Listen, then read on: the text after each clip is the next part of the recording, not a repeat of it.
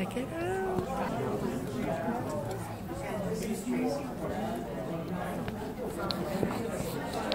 I'm in the auditorium. With antibiotic creams, steroid ointments, which promotes colonization of staph and MRSA. When you put a needle through a lesion that has staph or MRSA, you risk carrying that into the body. And the risk of systemic infection, and there are cases in the literature of secondary hospitalization and death from acupuncture through eczema lesions with patients who've used these creams and promoted colonization. So this is also integrative medicine of keeping in mind what patients are using and how that changes their risk, if you see what I mean. When I went to acupuncture school, treatment for eczema was plum blossom cupping, yeah, to break up the linden medial. We don't do this anymore because of the risk of penetration of staph and MRSA, so keeping that in mind to avoid needle insertion through any altered skin barrier. This is what we consider the best evidence in terms of treatment. You can see that a lot of trials have been done to show the efficacy of topical corticosteroids. However, many fewer studies have been done on the use of complementary therapy. And so this is an area that we hope, as a result of today's discussions, may increase with time. The focus in the last year or so is actually on the use of biologics. So in contrast to using a global suppression of Th2 mechanisms, treatments like dupilumab, which targets the IL-4 receptor alpha, will inhibit the ability for IL-4 and IL-13 signaling to occur. This is a very specific treatment that is reputed to allow the skin barrier to heal with avoiding the side effects of corticosteroids. But other treatments that allow us to use less corticosteroids are desperately needed in the treatment of children with eczema. But when I looked over at my son, I lost it. One of the ladies who worked in the office came over to me and said, "Breathe, Mommy. You're at the best in the world now." I cried tears of relief in that office. When Dr. Ehrlich arrived, he immediately began evaluating him. After going back and forth and getting some test results back from Children's Healthcare of Atlanta, he decided that if we could keep him hydrated, that he believed we could begin treatment with Dr. Li. He asked us to stay for several hours to be certain he was drinking and he was urinating. The last thing I wanted was to be sent to the hospital for a third time with no results. A few days later, we received the creams and the pills. Lucas slept like he had never slept in his entire life. The healing was absolutely incredible to witness. Within days, we were on the subway headed to Times Square. He was building forts with his aunt and his uncle. He was starting to live again. After 2 weeks, we went back to see Dr. Li and Dr. Ehrlich. They were extremely pleased with his progress and gave us the go-ahead to return home. The only way I can show you the incredible healing that has taken place over the past 11 months is through these photos.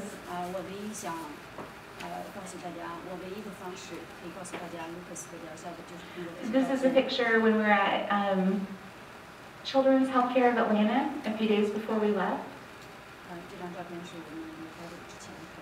This is a picture of him in Dr. Ehrlich's office.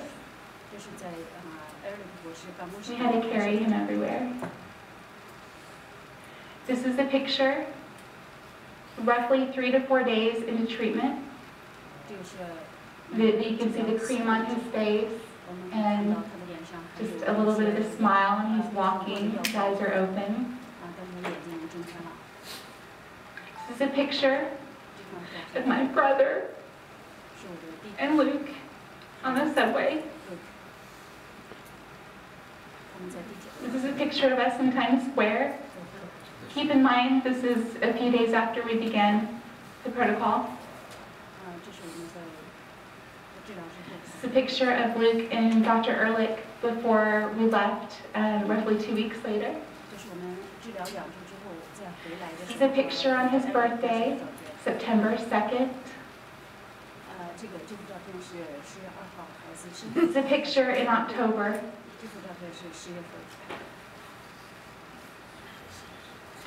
You remember my little guy who loves school? That's his honor roll, and that is his character award. And for all of you scientists out there, this was Mad Scientist Day at school, where they did science experiments all day. So that's my little mad scientist. And this is him just a few days ago. Thank you everyone for your time and for giving me the opportunity to share the incredible healing that has taken place because of Dr. Li and what I like to call her dream team. Today, Lucas is incredibly happy and enjoying life. Thank you. Immunosuppressive drugs may be an option, but they are not a patient-friendly approach.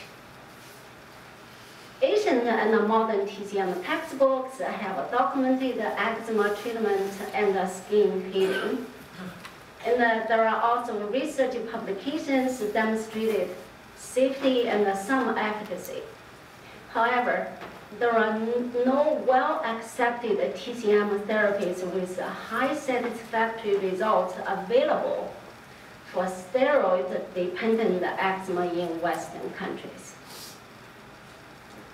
Based on TCM practice and our understanding of pathological mechanisms of topical dermatitis and food allergy, we developed a unique therapy for recalcitrant eczema associated with food allergy. We summarized the 14 patients' results that are published by JCI.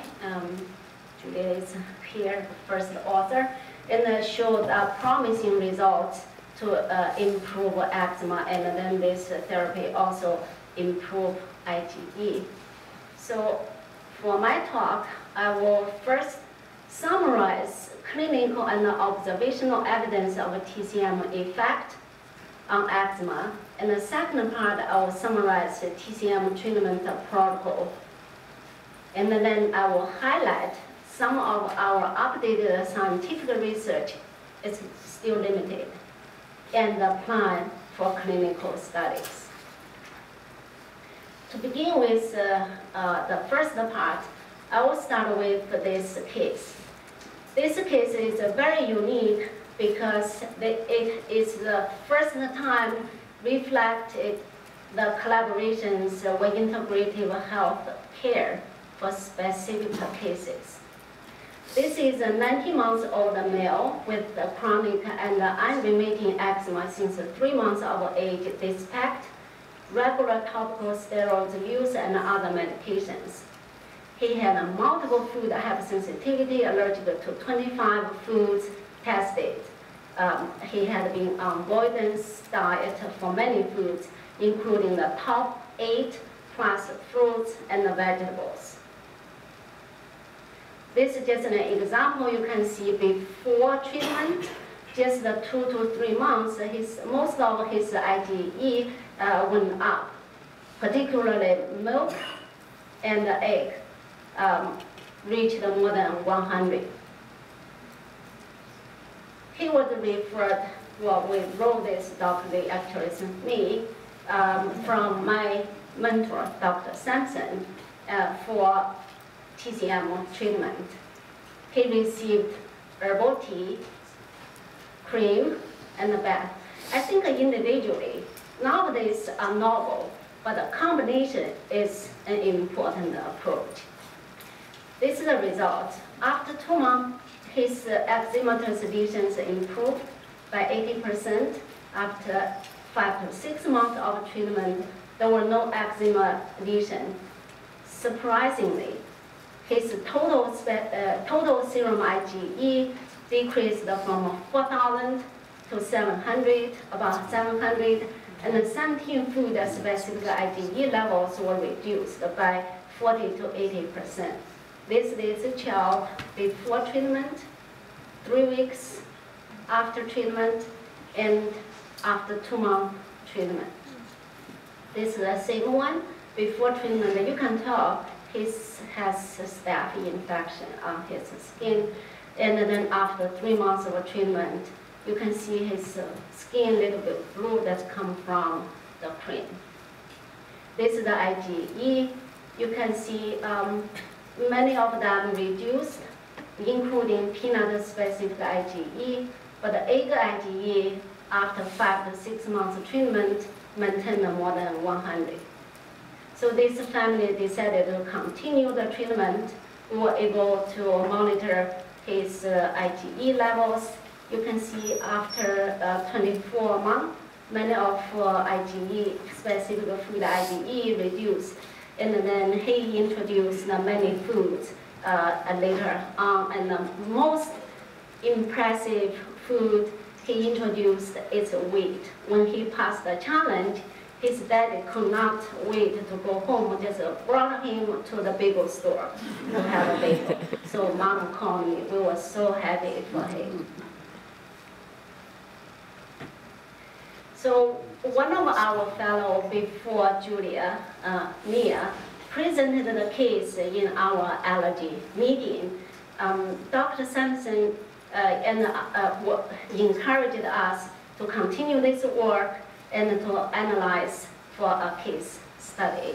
So several fellows involved in this work, and Julia and my colleague, Dr. Aaron Stanek, really put together recently. We submitted for publication.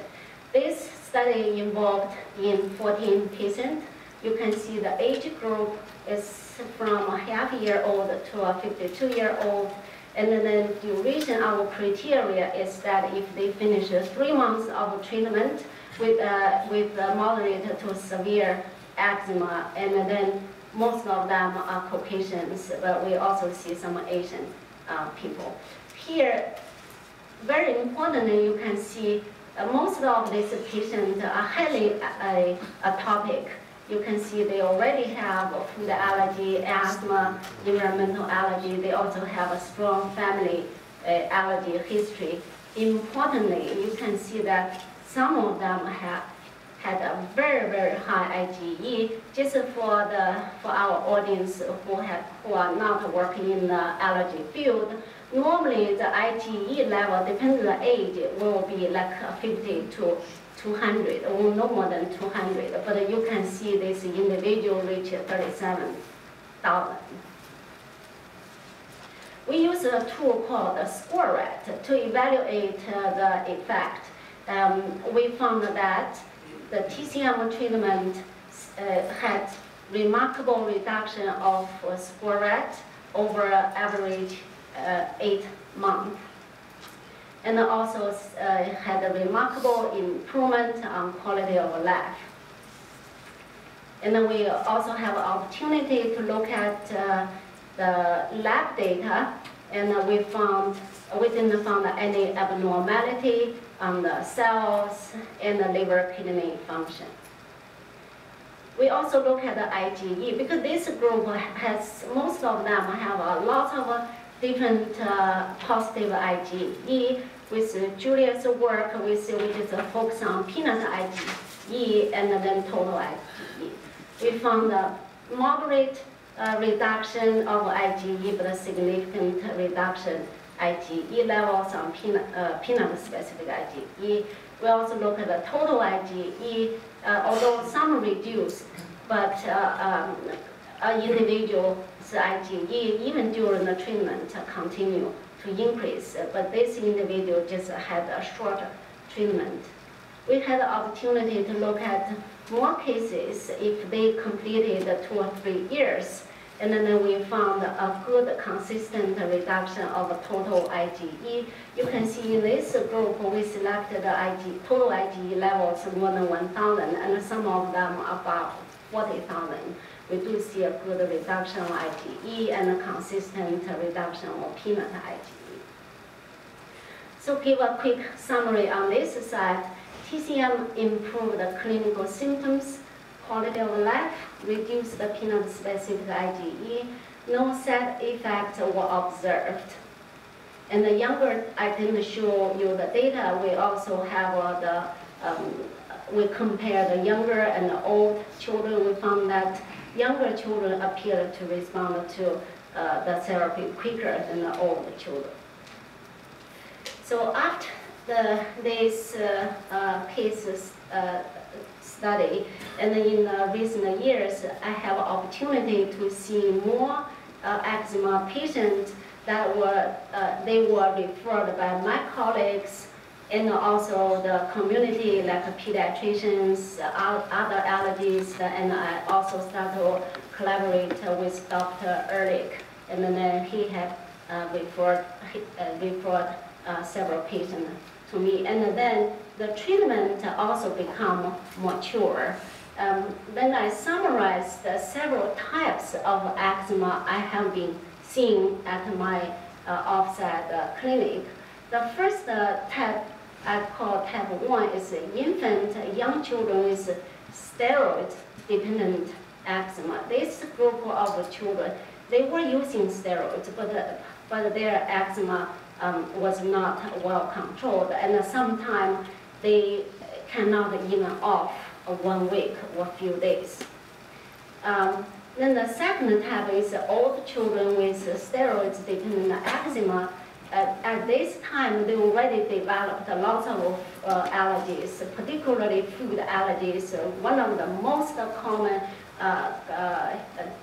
conditions with eczema. Some of them also develop asthma, environmental allergy, EOE, and then because chronic units make the individual very unhappy, some of them develop stress and anxiety. The third type, called the red skin syndrome, this is a very new type of condition. I did more review, and then I think this type of eczema belongs to steroid insensitive or recalcitrant eczema, steroid withdrawal syndrome, or steroid withdrawal rebound. Because this is more severe, meaning that their eczema worse than the baseline before they use steroid. This condition can happen in adults as well as children. And then the type 4 is new, it's newborn eczema.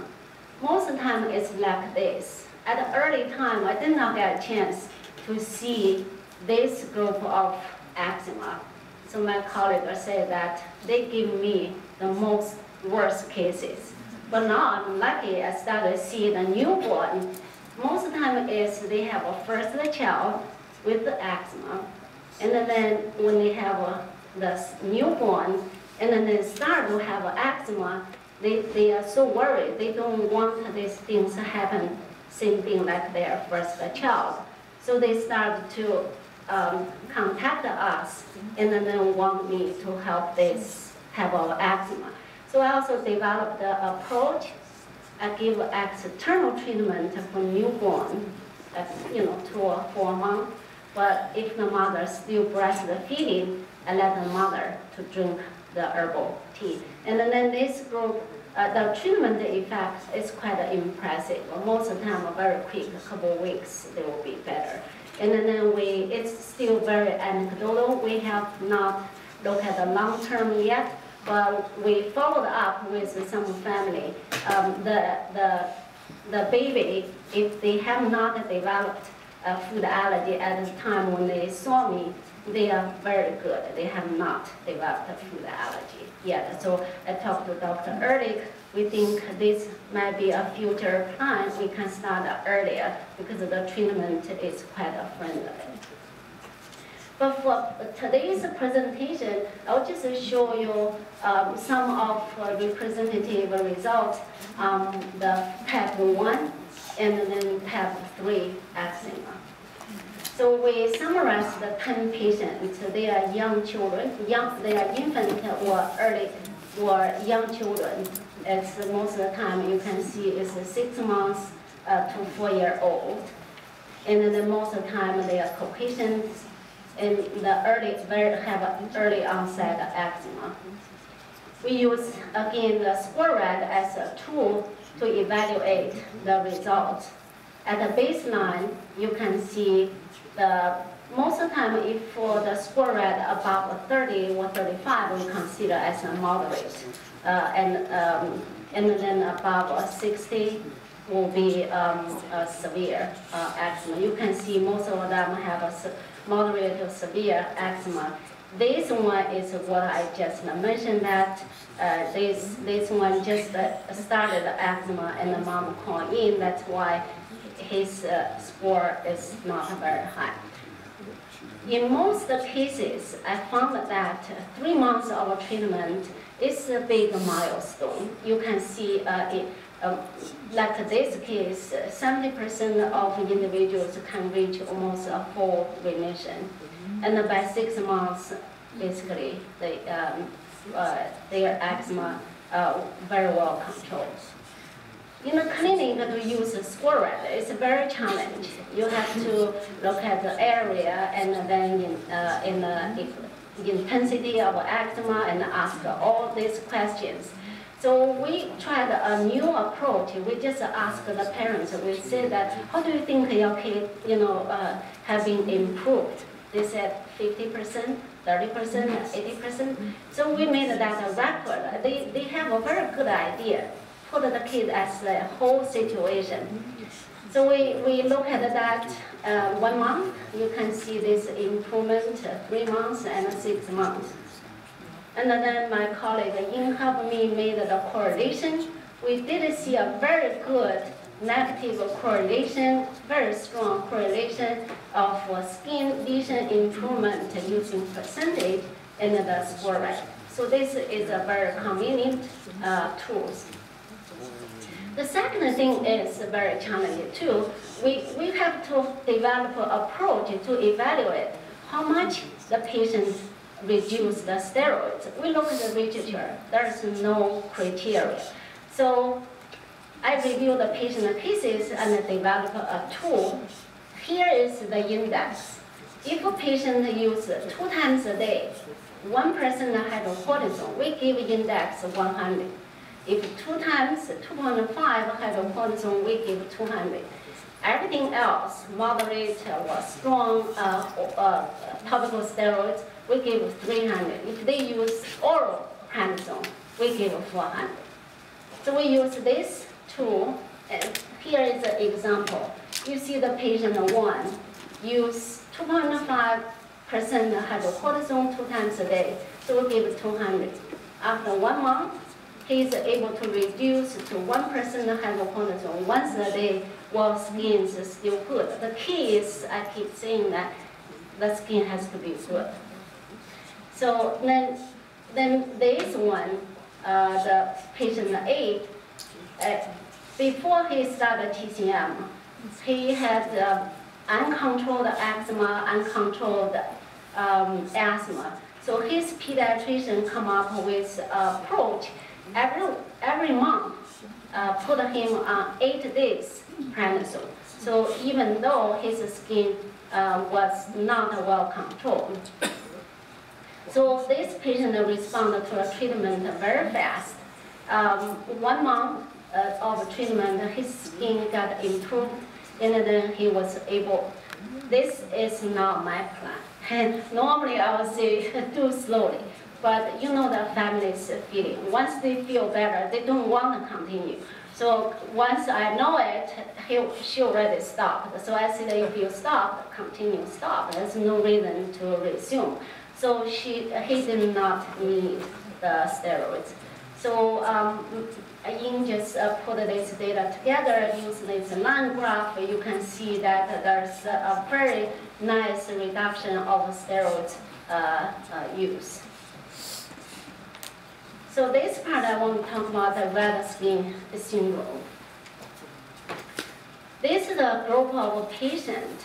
They are not respond to the treatment very well. So for some reason, they stop the steroid very suddenly. So this is an individual, 31-year-old female Caucasian. She had eczema since she was young children. On and off, use topical steroids. It was pretty well controlled. But when but 2 years ago, her eczema become acting out. So she used topical steroids and worked with dermatologists and keep increase the potency. But her skin still not well controlled. She decided to stop the steroids all of a sudden. When she came to me, that's 2 months after steroids withdrawal, you can see the red skin all over. And then my assistant son took the photo at the clinic. That's on that day. Then we started the treatment. She responded very nicely. It's less than 1 month. In these severe cases, I asked the family to contact me, follow up in 2 weeks. And then this less than 2 months, you can see there are some good skin start to grow. As I said, this case can also happen in children. This is the child, same thing, start to have eczema. And then with topical steroids, did not get controlled very well. Then the family decided to stop the steroids. Then you can see that's his skin. And then we start the treatment 1 month, 3 months, and then 6 months. Needed to reduce the steroid use does not seem to be associated with the potency of steroids use prior to TCM. In the type 3 red skin syndrome, we also see TCM rapidly improves the skin lesion, improves the sleeping loss, and improves mood. Because for this group of patients, nearly all of them, if adults came to the office, they are very sad, they cry. And then you see after a few treatments, their mood become better. So here I will just summarize, what's this protocol? So we use mainly 3 different treatment approaches. One is herbal creams. There are several herbal creams. 101A, most of the time for acute cases and severe cases, they are very difficult to use because the color is very messy. So that's why when the family, when their individual skin improved, I thank the family very much because of hard work. And then when the skin is better, I started to introduce cream 2 and 3. This is more, little bit easier for to protect the good skin. And then we have a herbal bath. There are several types. If the situation is very severe, sometimes I also suggest to use homemade, freshly boiled. Internal tea, there are 3. The T1, T1A is more for acute and help itching, and the T3 for very chronic conditions, but not acute flare-up. There are some combinations. If the children have GI problems, this is Julia's topic. It's very important that you have to make their digestion and stomach feel good. If they have a bowel movement dry or loose, you need to help that. And then we think a skin condition is skin, but sometimes they are associated with environmental allergy. During the springtime, sometimes their skin gets worse. So this seasonal allergy needs to be taken care of. And then I also have another T, if the patient have asthma, or they are chronically use steroids. Sometimes, if possible, I always make available to do acupuncture and acupressure. But this is not always available because my patients are not always in this area. So now I want to summarize some key points about the TCM remedies to work with topical steroids use. Now we do not know how and why the Chinese herbal remedy seems like worked well with topical steroids, but there are some hypotheses. Perhaps the Chinese remedy has a synergistic anti-inflammatory effect with steroids. That's why you can see if the patient on the steroids, you can taper the steroids successfully without flare. And perhaps prevent steroid-induced adverse effects such as infection or increase skin integrity and promote skin regeneration. This will help reduce steroid skin thinning adverse effect. So this is a couple of information to share regarding the protocol. Most of the time, I do not suggest to stop steroid too soon. More comfortable period has to be after 1 month of treatment. The tapering process is like this. You can do region by region because, for example, in children, their eczema starts getting better, like on their chest and the back. So if that area becomes better, you can taper first. But their face, ankles, and knee, most of the time take much longer to get better. However, for steroids rebound individuals, there are some options too, at least. If they reject to the steroids, you have no choice, right? Because the family decided, that's it, we don't want to continue. Then you can work with them, just use TCM as a monotherapy standalone, but then the treatment potency needs to be enough. And then if the family or patient agreed to resume steroids, you do not need to go to a very high potency. You can start with a low potency, like 1% or 2.5%, together with TCM, seems like work nicely. Here, that's what in our previous fellow summarized most of the herbs and then did a literature search to try to understand what these herbs do related to eczema. I just pick up one herbal constituent here just to show you an example. This is the TCM clinical use record for this herb. This should help eczema, burns, and then some antivirus effect. You can see has a very good broad antibacterial effect, including staph and antivirus. There are some clinical studies. They study burns with a very large patient population, and then they see a good improvement. So that's what I think. Some of these herbs may help the skin to regenerate, and then in addition to directly inhibit the infection. Here I want to highlight just 2 slides about our research. Our research for eczema is still far behind, but here we show some interesting results. We know we talk about eczema is Th2 dominant allergic reactions. We want to test if this herbal tea has an inhibitory effect on Th2.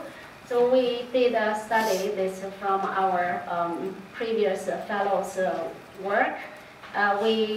these cells are memory Th2 cell. They produce a lot of IL-4, which is critical for promoting IgE production. So we found that with the stimulation, you see, without allergen, you do not have any detectable IL-4. But if you give allergen to these cells, they produce more than 5,000 picogram of IL-4. But then, if you give a treatment, 500 microgram, you can basically shut down IL-4 production. But then, if you dilute it out, this effect will be reduced. That's why in the clinic, most of the time, I want to emphasize to use enough doses.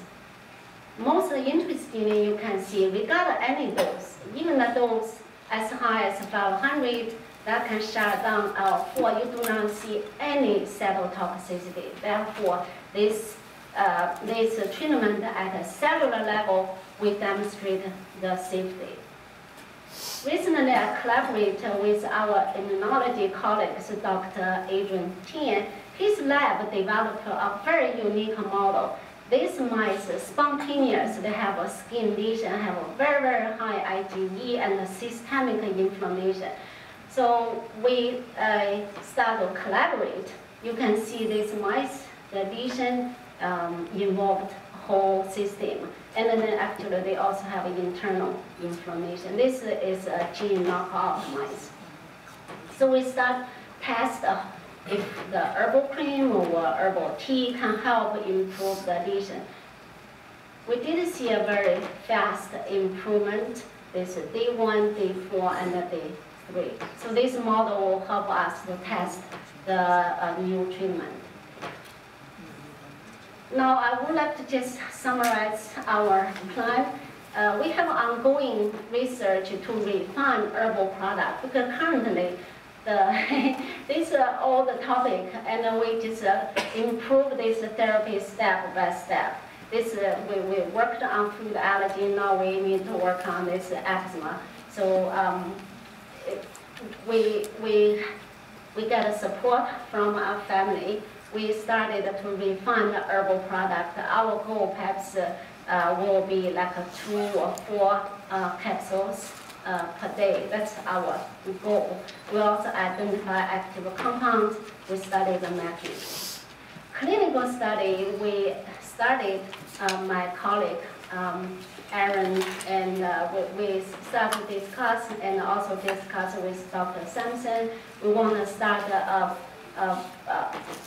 practice-based evidence study, also called proof of concept study, no placebo controls.